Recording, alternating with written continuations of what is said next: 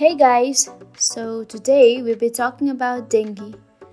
We've made this video as simple as possible and in a comprehensive way so that nothing misses out. So stay with us till the end of the video. This video has been divided into following headings. First of all, we'll be talking about the introduction of the disease, the epidemiology, the mode of transmission, the clinical features that includes the signs and symptoms, the clinical course of the disease, the laboratory diagnosis, and the management of the disease. So what is dengue? Dengue fever, also known as breakbone fever, is a mosquito-borne tropical disease caused by dengue virus. Tropical countries are the countries near to the equator in which the temperature remains high. These parts include India, the Tarai belt of Nepal, Africa, and South America. This disease is named after the virus that causes it, called as the dengue virus. So get this thing clear that it's not mosquito that actually causes the disease, but it's the virus. As you can see in this epidemiological triad, there are these three factors that play an important role in epidemiological disease. Those are the agent, host, and the environment. Let's talk about the causative agent. The agent is a dengue virus, and the dengue virus is of four subtypes: dengue virus 1, dengue virus 2, 3, and 4.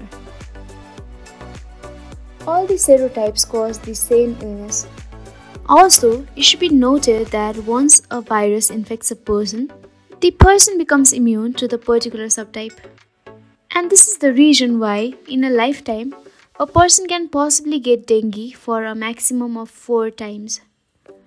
But we should also keep in mind that if the infections are from multiple serotypes, it can lead to severe form of illness like dengue hemorrhagic fever and dengue shock syndrome, which I'll be talking about in a while.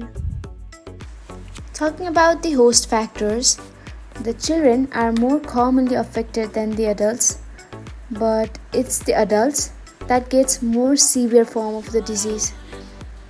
And the next thing is that females are more commonly affected than males. Talking about the environmental factors, this disease is more prevalent in tropical zone, which is the area lying near to equator, as I had already mentioned. These areas are mostly the areas of hot climate. So this map shows the geographical distribution of the disease, the dengue disease, and according to WHO, more than 125 countries in the world are known to be dengue endemic. So endemic means an epidemic that is restricted to a certain area, and it's been estimated that more than 2.5 billion people are living in these endemic areas. So you can clearly estimate what threats can arise when it would potentially outbreak.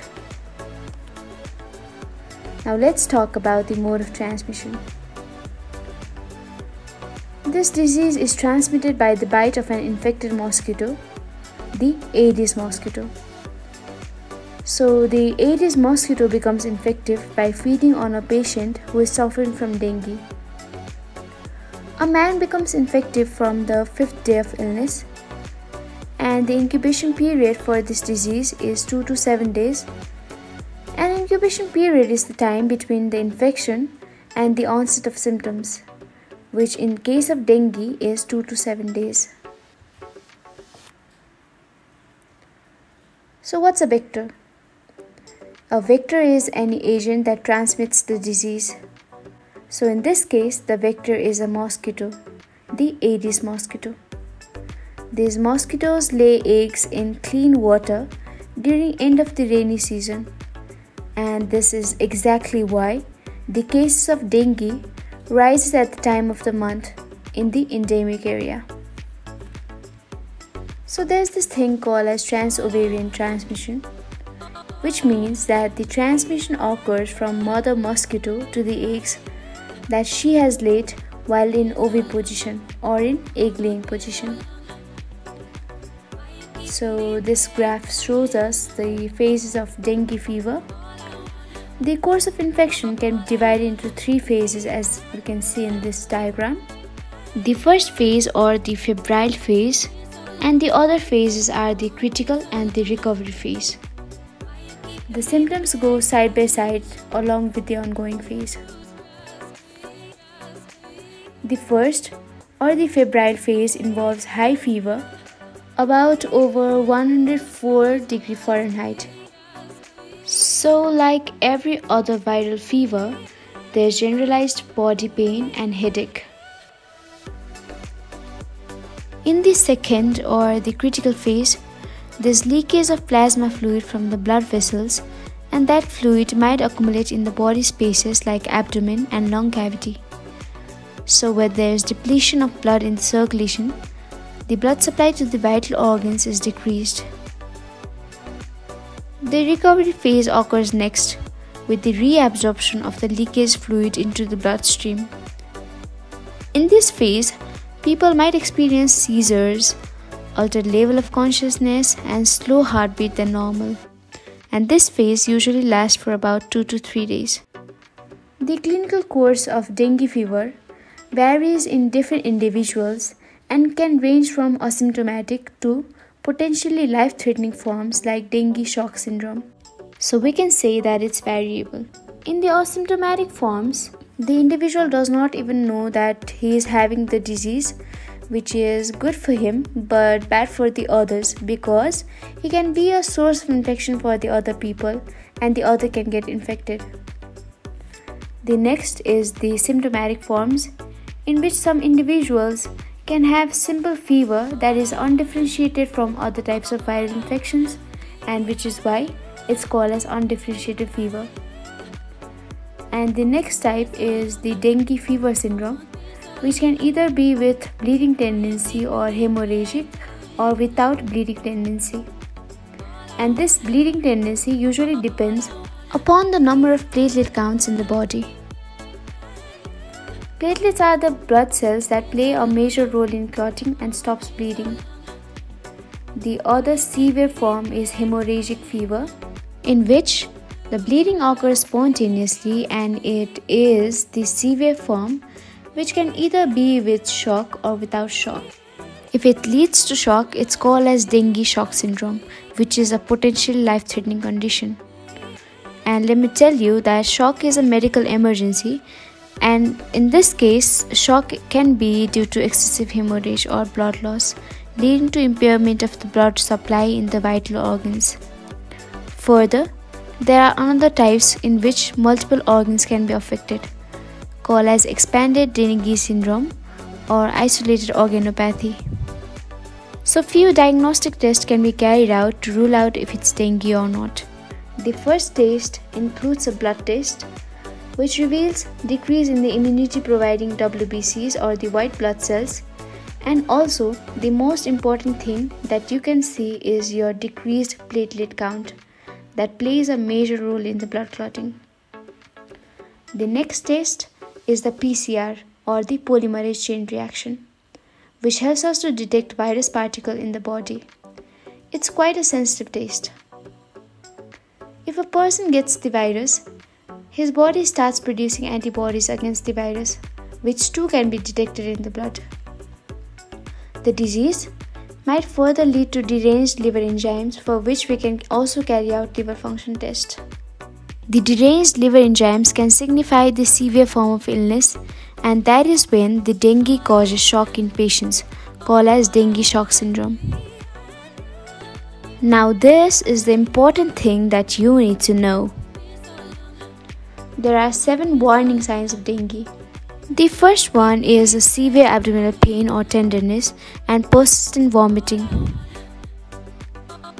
The pain is present since the liver is enlarged, and this condition is called as hepatomegaly.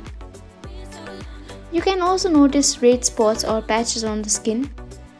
These red spots or patches denote that you are bruising really easily, and this is due to decreased number of platelets in your circulation.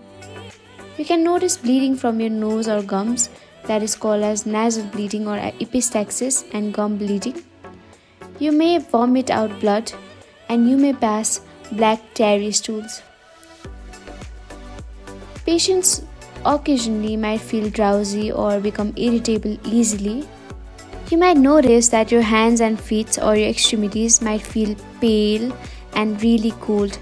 And this is due to decreased amount of blood in your circulation. So if you have any of these signs, rush to your nearest hospital as soon as possible. Now we'll be talking about the treatment of the dengue. Since dengue fever is caused by a virus, there's no specific medicine or antibiotics to treat it. But for typical dengue, the treatment is purely concerned with relief of the symptoms, called as a symptomatic treatment. Rest and fluid intake for adequate hydration is important. Aspirin and non-steroidal anti-inflammatory drugs or the NSAIDs should only be taken under a doctor's supervision because of the possibility of the worsening bleeding complications. Codeine and other morphine derivatives can be given for severe headache and body pain.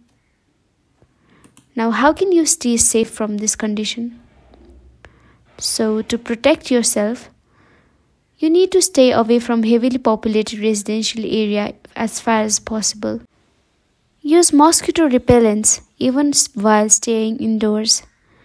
And when outdoors, wear long sleeved shirts and long pants that helps you keep away from the mosquitoes.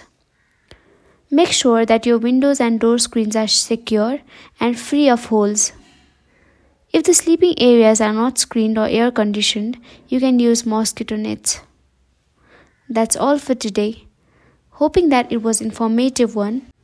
If you do like the video, give it a thumbs up and leave a subscription down below. Till then, made it for you.